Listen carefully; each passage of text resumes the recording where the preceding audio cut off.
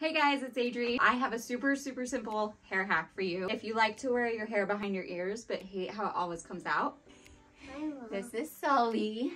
Say hi. Or if you just want your hair to look a little more slicked back in the front, then this is for you. You will need some elastic bands. I love these Kitsch Pro ones, and you will need a hair tie. Be sure to subscribe so you don't miss any of my future hair tutorials, and let's go ahead and get started. Take a section of hair on both sides of the parch, just like right above your ears, and then pull the rest of your hair back into a low ponytail. Then with those two front sections, you're gonna bring them together under your chin and tie them off with an elastic band.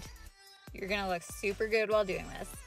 Then take those two sections and flip it up over your head and over the ponytail so that it's resting underneath the ponytail. Smooth the hair back behind your ears and then tighten the two sections together. Then you can pull the rest of your hair down and voila. This is a super easy way to keep the hair tucked behind your ears so you don't have to worry about it.